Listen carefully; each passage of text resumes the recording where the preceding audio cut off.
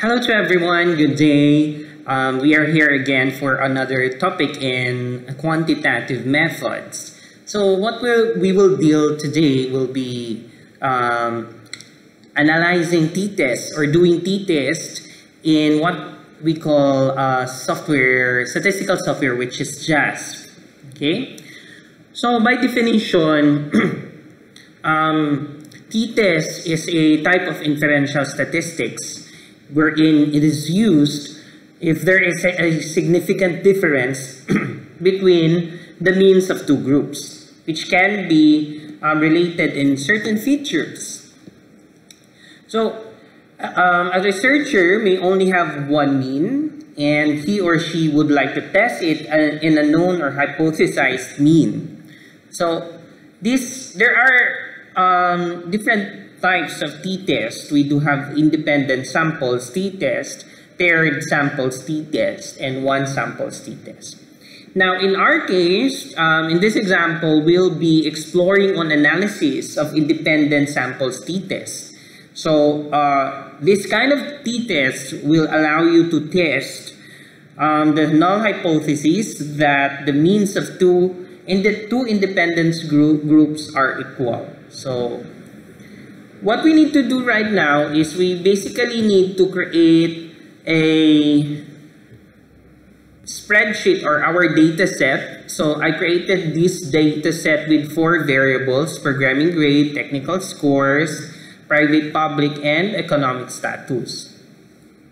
So these are the values. You can type it on your own using any spreadsheet program. Okay, you can just pause this video if you want to. So there are 14 records on this data set. Okay. So make sure that it is saved on a CSV file.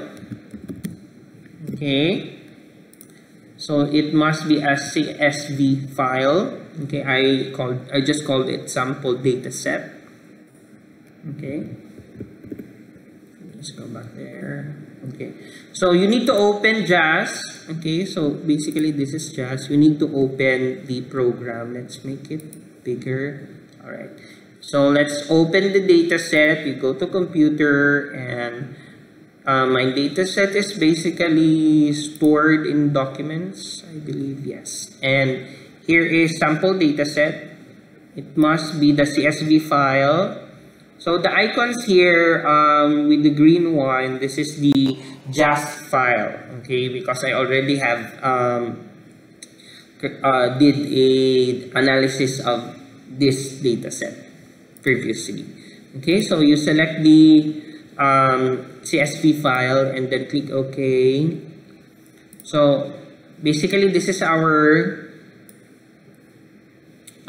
data set, okay. Programming grade, technical scores, private, public, and economic status. Okay, so what we need to do now is we go to t-test, and then since we'll be dealing with independent samples, so we need to click this option, independent samples t-test.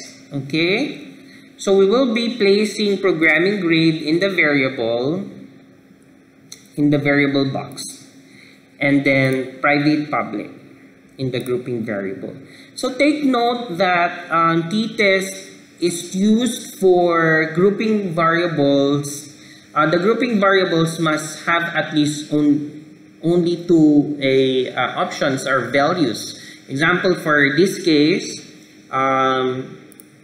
our private public variable only have 2 values. So basically, you need to select variables with 2 values for t-test. Okay, so the programming grade is in the variables box, and then our grouping variable will be private, public. Okay, so we'll be selecting the student t-test and then Welch tests, and then we'll be presenting an additional statistics, which is allocation parameter. In default, it is 95% confidence interval. You can change it later on if you want to, but the default in JASP is 95% on its interval. You can select and present an effect size. So we'll be using Cohen's D for the effect size, and then descriptives. The descriptives is just for the mean, the sum, median, etc. We will also provide a descriptive plots with confidence interval of 95%. Okay. So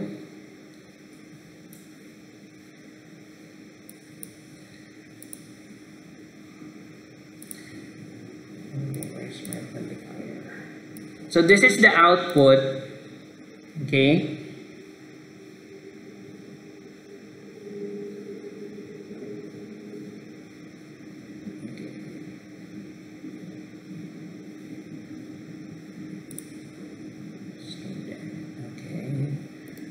I think I missed something here.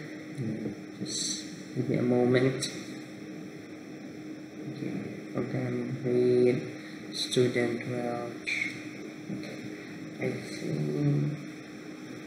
We will check the assumption checks. Okay, we'll check the normality and equality of variances for the assumption checks. Okay, yun pala nangyari. Okay, let's close this. Let's proceed on the. Okay.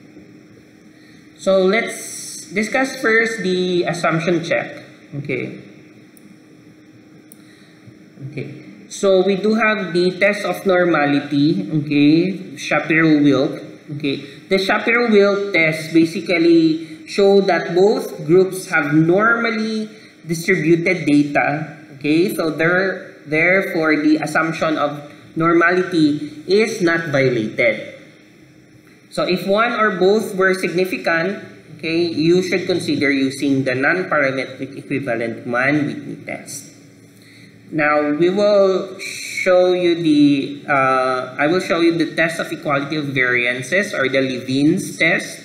So as you notice, its F is 0.100, DF is 1, and P is 0.757. So Levene's test shows that there is no difference in variance. So as you notice, there wala siyang difference in variance. So therefore, the assumption of its homogeneity of variance is not violated. So if Levene's test was significant, Welch adjusted T statistics, degrees of freedom in p-values should be reported. Okay.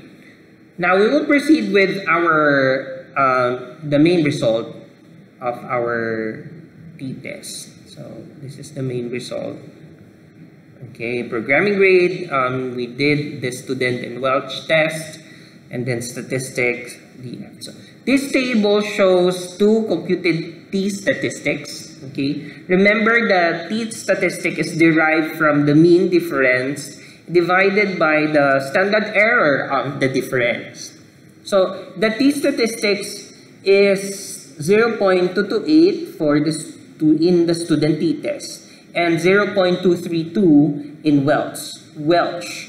So both show no significant statistical difference in programming grades between the private and the public group, since p-value, as you notice in the student t-test, is 0.823 and it is greater than 0.05 for the p-value. So I'll just show you the mean difference, the SE difference, and the Cohen's D. Okay, but we'll just focus with the t statistics and the p-value. Okay, so both show no significant statistical difference in the student and Welch, because both p-values are greater with our confidence interval is 95%. So our significant level will be 0.05. So if the p-value is greater than 0.05, we accept the null hypothesis. Thus, there is no significant difference between groups.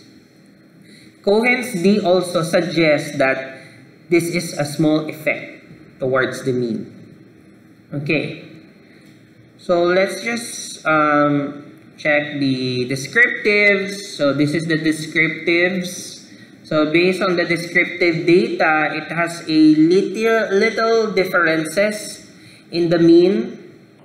Okay, so there is a little difference between private and public in terms of the mean. Okay, so for private it's 86.25, for public it's 85.33. So in this case, there is a very small difference in the mean, and in the descriptive plot shows that it does not have a significant difference between private and public. So basically, we can therefore conclude that there is no significant difference in the programming grades when grouped according to private or public. Okay? So this is our results. And thank you for listening. So I hope you learned something how to do t-test analysis or t-test in JASP. So you can watch the next video. It will be about ANOVA analysis, also using JASP.